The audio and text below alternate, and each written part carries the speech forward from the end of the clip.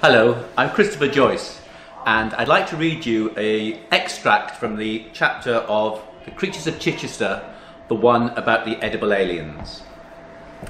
It's 2055. Aliens flock to the city of Chichester to visit the restaurants that now fill the streets. But some of the visitors are the tastiest aliens in the universe, and they have gone missing. Fabia lives above the jewellery shop in South Street, with her pet budgies Sparkle and Topaz. Can they save the scrumptious aliens from the pie factory? Button, Stitchley and the other creatures in town come to their rescue in this futuristic tale of greed and deception. Chapter 1. They come in peace. The spaceship was the shape of a large donut. It had flickering lights and made a strange buzzing noise as it hovered over the cross in the centre of Chichester. "We come in peace" was written on the side of the vessel in big red letters. Underneath this was written, "Please don't eat us." It was the year 2055, and the city had been named as a place of special interest.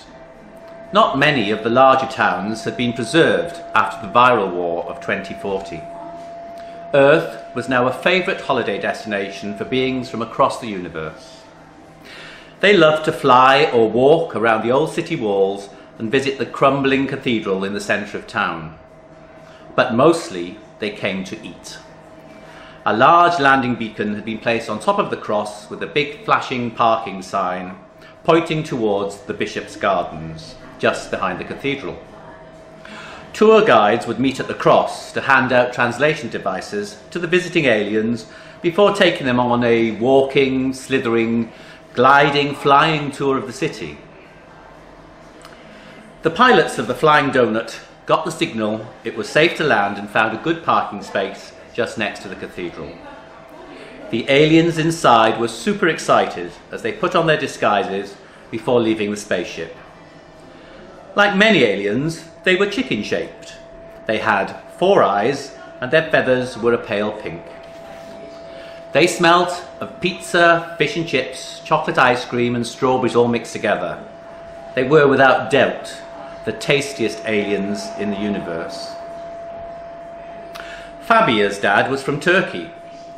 Sometimes the other kids in school would make clucking sounds and tease her that she was part bird.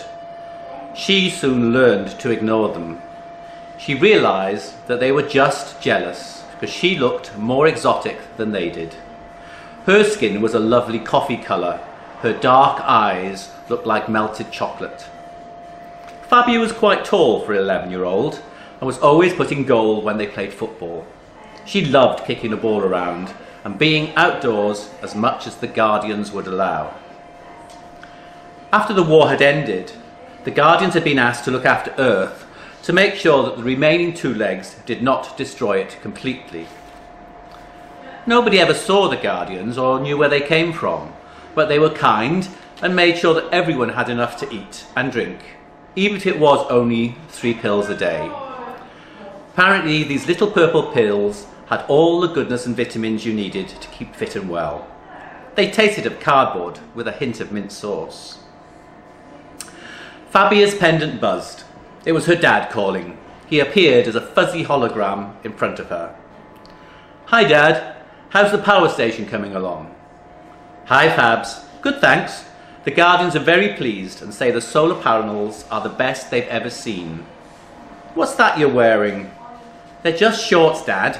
Mum got them from the market last week." "Well, they're too short. Go and change them. I'll speak to your mum later." Fabia tugged on the legs of her shorts, pretended to wipe away a tear, which made her dad laugh. "Okay, you win, but you're growing up so fast, I hardly get time to see you. I should be home in a few days. We'll catch up then, and I'll buy you a nice frilly dress or something." Dad, you know that's not going to happen, but it would be good to see you. Can you bring me back a camel?" Yeah, will do, Fabs. What sort would Madam prefer? 1 hump or 2? Fabia giggled at the thought of taking a camel to her school. Her dad continued, "Gotta go, as I'm due back at the power station in 5 clacks. Love to your mum." The fuzzy hovering image of her dad dissolved. All that remained was the spinning logo of the holophone sponsor and a message that read, "Have a nice day, may the guardians be with you."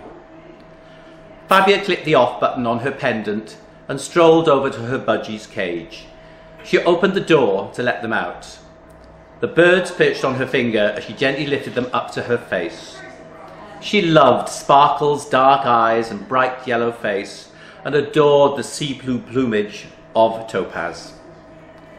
"I miss Dad, but he'll be home in a few months. Mum says that after this trip, he could be home for good."